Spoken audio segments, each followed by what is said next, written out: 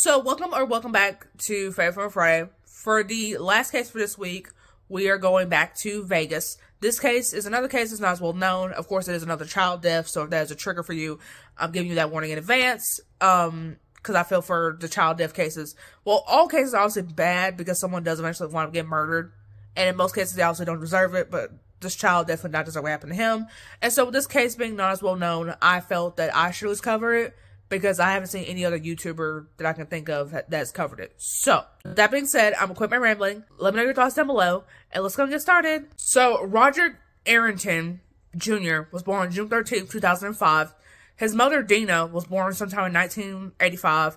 And originally, Roderick was actually living with his father, Roderick Sr. In November of 2011, Dina would move his mother, this is Roderick's Jr.'s mother. Dina moves to California to marry Marquise Palmer, who said had been born sometime in 1978. And apparently he grew up in rural Arkansas. He studied business management, and he wrote a book with the title called Poor. Like, not poor like financially poor, but like poor like you would with some water, okay? And so apparently it only sold a few thousand copies. He had a failed relationship, and apparently had his prized possessions taken away. So then in August of 2012, Roderick Sr. would make the fateful decision to send RJ to go live in Vegas with Dina and Marquise. Because now this is the boy, he needs, like, every boy needs to needs their mother. So then on November 27th, 2012, Marquise would apparently had assigned Roderick Jr. I want to call him RJ, just so there's no confusion, because he is named after his father. So we're going to call him RJ, because Roderick Jr. So, and that was his nickname, so yeah. So Marquise had assigned RJ to read a psalm from the book of Psalms from the Bible. And then it said that they were apparently they had beat him really hard on this day. They had beat him with a belt, cord, spatula, wooden handle. And apparently this is a pretty severe beating, because he went to school the next day, but he couldn't, like, properly sit down. That's how you know it's bad, you can't even properly sit down.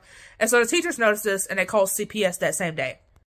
So then Roderick could apparently at one point would speak to the social worker and say, yeah, I am being, he was being beaten with a broom handle, spatula, a belt. He was admitting, yeah, I was getting beat. And then so then the reporter from the school didn't check his butt, which apparently I guess that's like a thing that they do. They actually check to see like where the bruises are, even if it's their butt.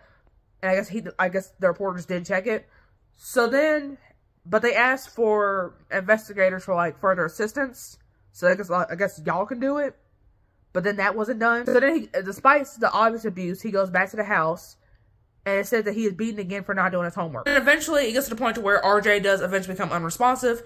And then they call a pastor. The pastor's like, y'all need to call 911 because I'm just a man. I can pray. But like, y'all need to go to the actual medical people. The people that could actually get this child some help. So then they go to the hospital. Hospital staff call police after they notice that there's brain swelling and he has like a bunch of bruising. Because apparently that's protocol, to be called, you suspect abuse. And then RJ did sadly die on November 30th. So then Dina and Marquise, now that RJ is dead, they're charged with child neglect and murder. So then Marquise will say, look, I only ever punished RJ twice. And the first time apparently was after he moved to Vegas for lying, and the second time was because Roderick apparently told him that, oh, I hate you and you're not my father. Yeah. And he was like, well, I did talk to Dina beforehand, before I actually punished him, because that is her child and not my child. And she was there, but she was a witness, just so she knew I wasn't going too far, and she even participated. Now, this story is believed to be what happened, because this is after Roderick had died, but obviously we have Dina and Marquise. So then Marquise will basically say, yeah, we beat him because he had lied about memorizing a Bible verse. And basically lying about reading his Bible, like, in general. And so, like, remember how I said earlier, like, RJ had been beat on, like, the 28th for not having his homework done.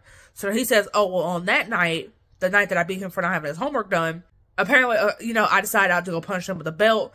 And then RJ decided, to run at me with his fist. So I grabbed him and I shook him. So then Dina would say that she hit Roderick with a belt and a paddle. And then Marquise would say that Roderick was running down the stairs, and then he winds up hitting his head on the table. And then Marquise had got Roderick up and apparently told him to go take a bath, and then he had put cocoa butter on the wounds that was obviously on RJ's butt at this point. So then, of course, RJ says that he feels like throwing up, after he was sent to bed. And then they apparently find him unresponsive around 6:30 a.m. on the 29th. And Marquise, this is the first time I've ever seen a killer having to do this, so I just thought I should mention this. Apparently, he was ordered to actually pay money for RJ's headstone, but only just $1,000. And as we know, a headstone obviously costs way more than that.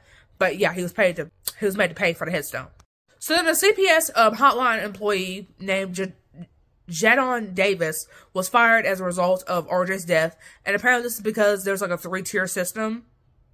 And he put on tier 2, even though he kind of qualified. He technically qualified for the top tier. And because apparently tier 2 was like a 24-hour response. Whereas the top tier was a 3-hour response time. So the response would have been different. Basically saying like RJ would still been alive. But he apparently had appealed it. And they hired him back after seeing that he actually did follow instructions. So then Dina was sentenced to 16 to 40 years.